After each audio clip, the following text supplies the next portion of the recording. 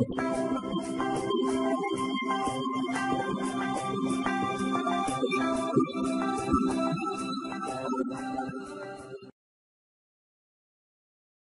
let's walk through the Proxy software. Once you open up the software, right here is going to let you know what's going on throughout the process. The first thing that we want to do is click this Settings tab. From here, we can set the number of threads that we want to use and the timeouts that we want to use. You can select up to 100 threads on each one. This is going to be extreme overkill for most people. You can set your timeout. You're seeing it right here. I've set this to 4 seconds, 4 seconds, and 4 seconds. Now, here's the thing. The higher you have your threads and the lower you have your timeout means you're going to get a lot less proxies. However, the proxies that you do get will likely be extremely fast because of the settings that you have here. To get the most proxies, you should set this thing quite low. Of course, this is also going to depend on your own internet connection and computer hardware as well as to how many threads that you can run.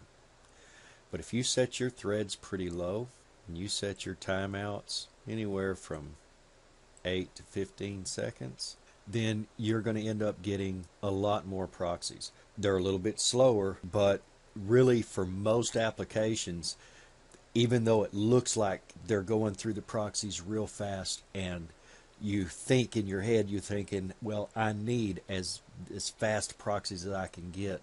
Well, most of the time you actually don't, just because of the built-in steps that's in the software that you're using. After you set your settings, click on the home button to get back to this page and simply click your start process. Now it's going to collect your lists, and this is going to go up to 100 pages. Then it's just going to stop from a visual perspective for a little while, and then it'll go ahead and move on. So don't panic or worry, it's not broken. When this just gets here and you don't see any activity, it's still working, it's just doing so in the background.